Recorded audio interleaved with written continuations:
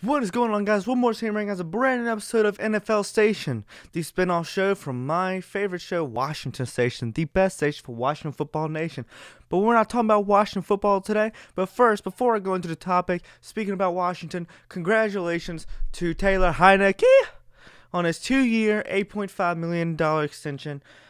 Super proud of him. He deserves so much. He's so hardworking, and it makes me so happy just to see this form. You know, who knows what position he'll have on a team next year, but obviously he has a planned role with this deal, and I am ecstatic. I hope if you're a Washington fan that you are, and yeah.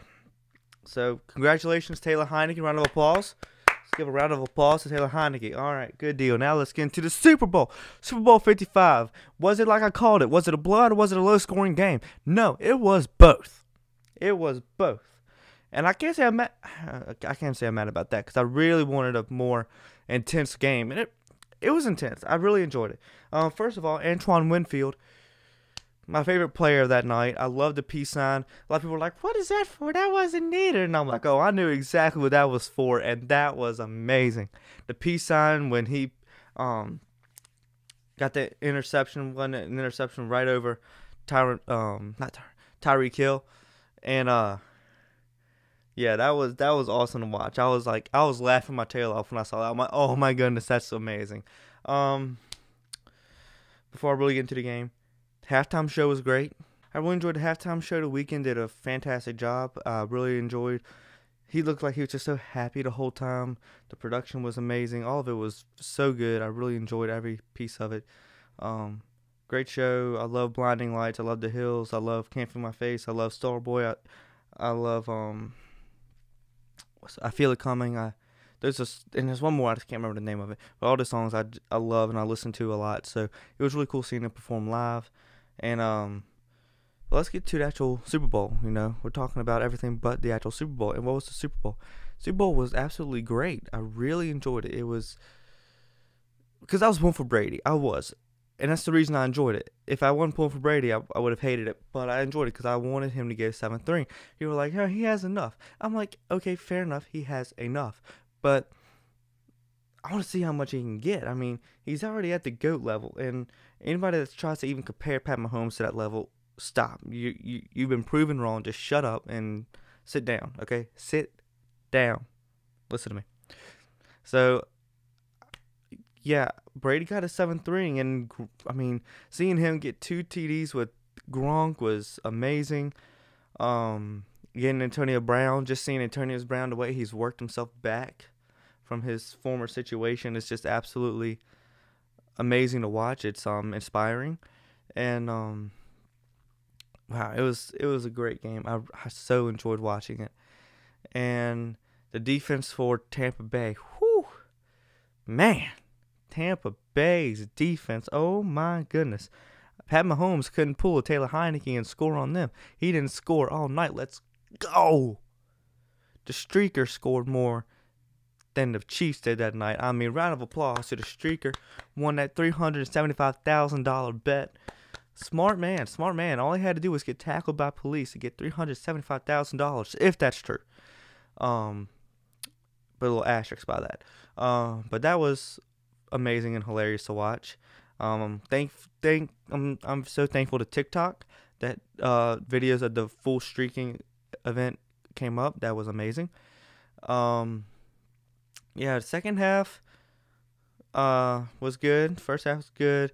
There was just some miscues by the Chiefs. You know, credit to Pat Mahomes running 497 yards to escape Tampa Bay's defense. I mean, it's pathetic and it's amazing at the same time. You don't know exactly how to feel about that stat, but it's a stat, that's for sure. And it was amazing to watch, great watch, and yeah, I'm so happy for Brady. I'm sorry for Pat, but trust me, I think Pat's going to be back many times. This is only the beginning for Pat Mahomes, and I think we're not even close to the end of Tom Brady. So it's going to be a fun matchup for years ahead.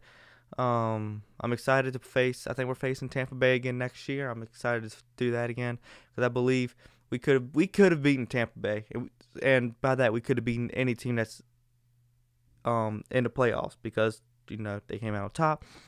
So we gave the Buccaneers their best game of the postseason. I'm not saying that as a Washington fan. I'm saying that as an NFL fan.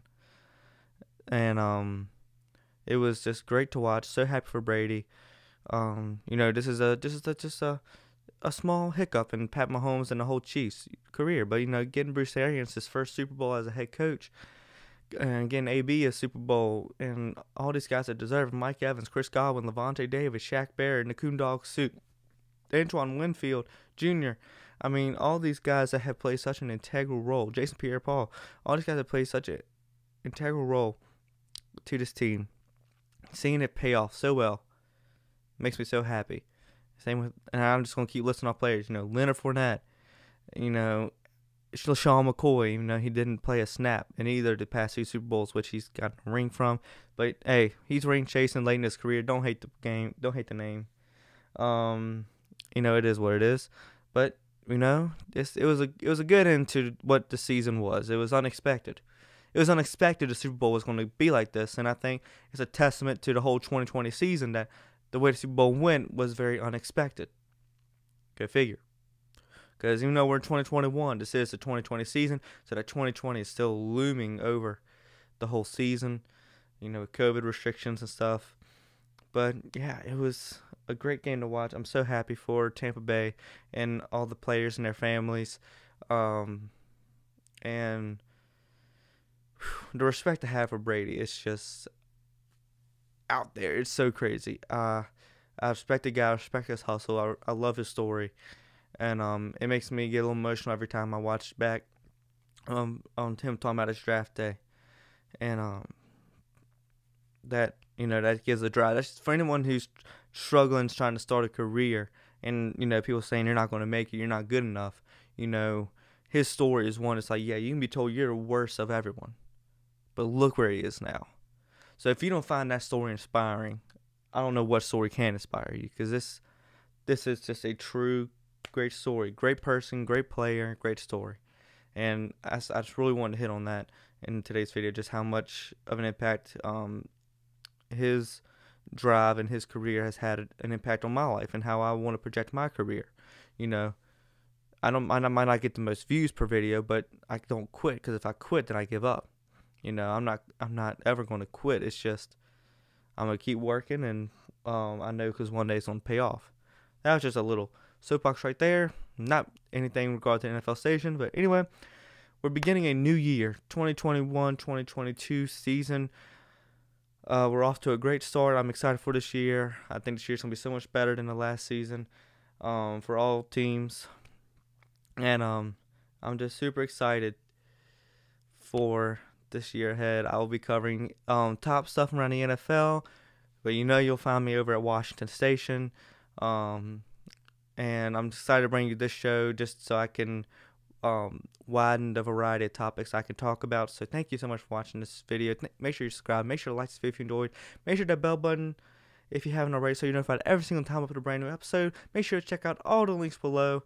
And I'm Morris, and I'm out. Congratulations, Tampa Bay. You deserved it. And let's get it. 2021 season. I'm Morris, and I'm out.